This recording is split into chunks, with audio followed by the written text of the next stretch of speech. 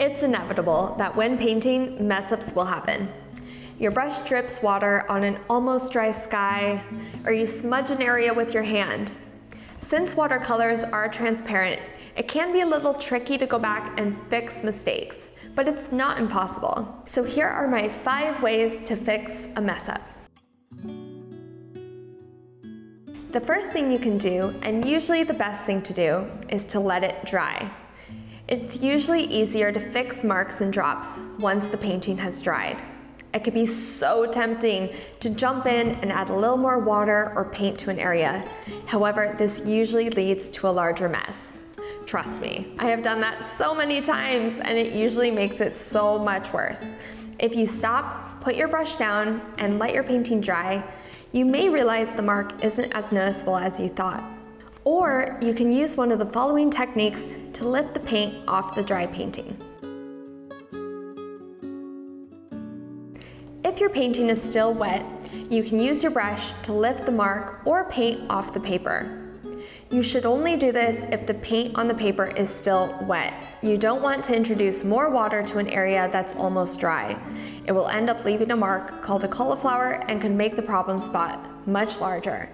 To do this, make sure your brush isn't dripping wet, wipe off any excess water, and gently dab at the area you want to lift paint from. If you're not happy with how a painting's going and it's still relatively wet, you can use your spray bottle to rinse away a large area.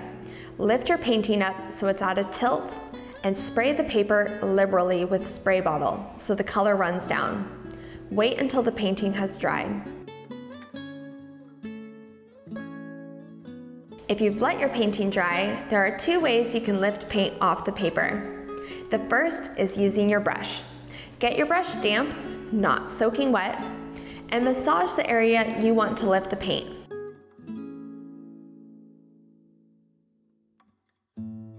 Clean your brush and this time go back over the area with a drier brush so you're not introducing more water. This technique doesn't work on all paper or with all paint colors. Some papers are more absorbent than others, and some paint colors are more staining than others. It's hard lifting colors off of arches, for example, but lifting paint off of boxingboard paper is usually done with ease. The second way to lift paint off paper after it's dried is using a magic eraser. I've cut a magic eraser into little squares.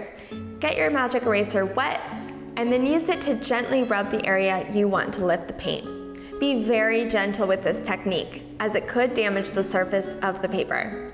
Have fun painting, and don't get too caught up in the mess-ups. Oftentimes, things we see as mistakes while painting end up being happy accidents, adding interest to a painting once it's dry. If we try to fix each and everything, we can lose the magical, unpredictable nature of watercolors.